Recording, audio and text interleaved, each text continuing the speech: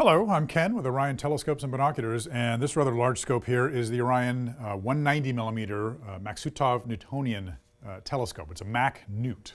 So from the outside it looks like a reflector. The eyepiece comes off the side here, there's a primary mirror down on the bottom, so like a Newtonian reflector.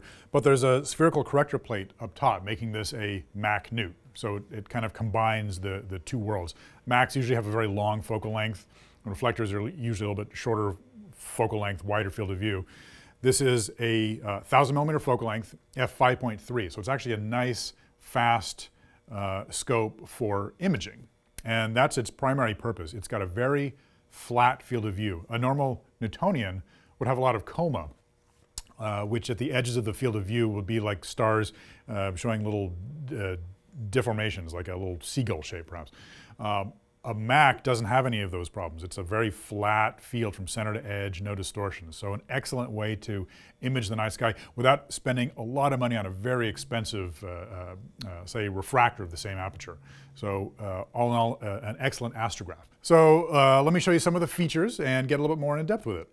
So first of all, the telescope weighs 22 pounds. So I've got it shown here on an Atlas mount, but especially if you're imaging, you're gonna want some larger equatorial mount to hold this thing stable. 22 pounds, comes with 2 rings and a Vixen-style dovetail rail. So it'll fit on any mount that's designed for the Vixen or the larger mount with an adapter down to the smaller one.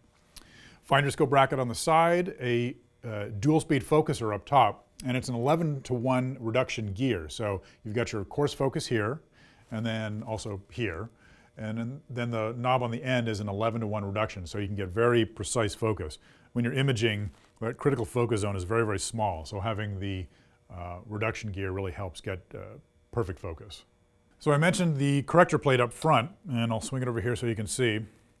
So a very beautiful piece of multi-coated glass. It's fully multi-coated, high reflectivity on the primary mirror down below.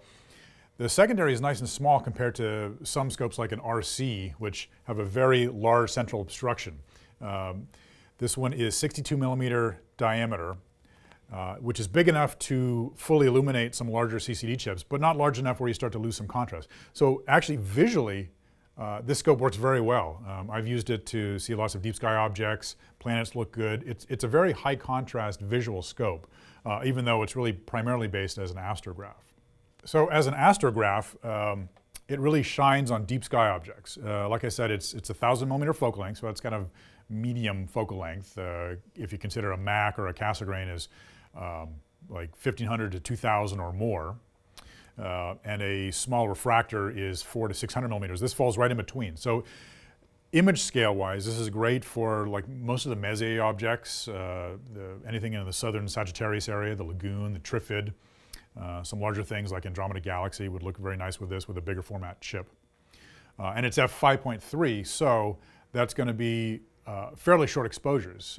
If you're imaging with like say an 8-inch Schmidt cast at f10, your exposures are going to be longer, or you need a lot more exposures to get the same signal to noise ratio. So at f5.3 you can be pretty efficient with your photographs and get a lot of signal very quickly. Inside, you can't really see it from the outside, but there's baffles all the way down the scope, so, and they're knife edge, they're nice and thin. So there's very high contrast, very little light bounce from stars out of the field of view or neighbors' lights or whatever else you've got out here. So a very high contrast tube. And then I did mention that it's sort of built on the style of a reflector, so it collimates like a reflector does. There's 3 screws up top for adjusting the secondary mirror. You've got a push-pull system down on the bottom for collimating the primary. So it really doesn't